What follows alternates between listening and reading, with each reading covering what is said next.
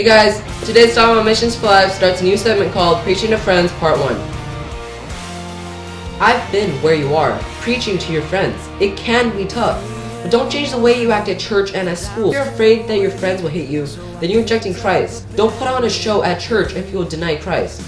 Don't go to church if you're afraid of man than of God.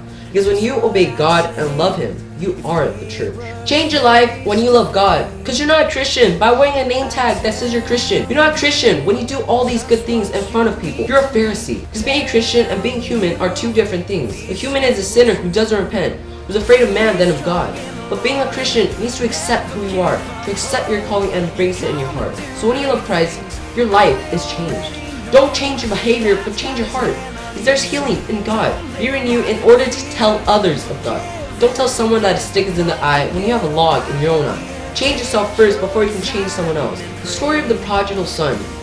There once was a father and two sons. They lived on a farm and worked hard every single day. One son was religious and obeyed his father. He worked so hard to impress his father every single day. Then there was another son who whined and complained and was tired of his life. So he told his father he wanted to leave, and his father let him. His father gave him a choice. So the son went looking for something to fill the hole in his heart.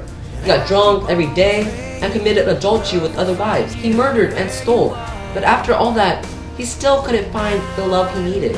So he went back to the farm with all the shame and dirtiness on it. His father was waiting there for him, sitting there, waiting. And when he saw his son, he ran to him and embraced him.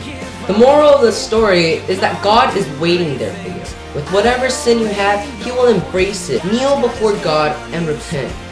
The son that didn't obey are the people that reject Christ and want the ways of the world. But no matter what, God will love you. When you run away, He wants you even more. So know this when you preach to your friend. They don't want proof, they want love. Stop proving to them that God exists, but show them the amazing love that they can receive. Life isn't life without God. So help them understand that a life of lust is not living. That the world does not fill you up. Christ does. Now when you preach to a friend, you can't just walk up to them and expect them to listen. You have to embrace them like a brother. Show them the unfailing forgiveness and love that Christ gives you. You have to understand their life, live their life, and know their life. In order for your friend to listen, they need to trust you. Trust you like they trust their mother or their father. They need to know that what you're telling them isn't just another lie for them to accept the religion. Because religion isn't God. Religion isn't Christ. Religion is knowing that God exists and going to church and memorizing the Bible and being a hypocrite. Believing in Christ is different than loving Christ. Because God does not want you to call Him Lord if you don't love Him.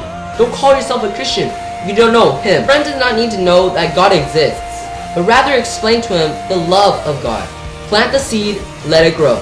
Stop doing it yourself. Do you know why people don't listen to you when you try to convert them? Because you're not letting God help. Because God doesn't want them to be converted into a religious person. God wants them to love Him. Then He can begin to tell you testimony and tell Him about God's awesome grace. One way to plant the seed is to tell parables to him and let him dwell on the parable's meaning. One way I planted a seed into my friend's heart is by giving him a Bible, letting God do the rest. The way to preach to a friend, though, is to teach him, to teach others about Christ. An unbreakable cycle. There's another parable of preaching. It's called the sower and the seeds. There once was a sower who sowed seeds onto the field. Some fell onto the road and the birds ate them. Some landed into rocks and they sprang up. When the sun came up, they dried and withered away. Some landed into weeds and the weeds choked them. And some landed onto good soil and bare good fruit. This explains what happens when we plant a seed into others. The ones that fall onto the road are the ones who hear the gospel and reject it. The ones that grow onto rocks are people that hear the word and become fake Christians. When the time comes for persecution, they run. The ones that land onto weeds are people who hear the word, but they want the ways of the world even more. Lastly, the ones that land onto good soil are people who understand the word and obeyed it. So when your friend truly wants to know Jesus, it's your job to lead him through the weeds and the scorching heat of the sun and the birds that come and eat the seeds. Then help him become the church and grow strong in the word. Acts 20:35. In everything I showed you that by working hard in this manner, you must help the weak and remember the words of the Lord Jesus, that He Himself said, it is more blessed to give than to receive. The next video will tell you what to do when people hear the gospel and reject Christ. See you soon.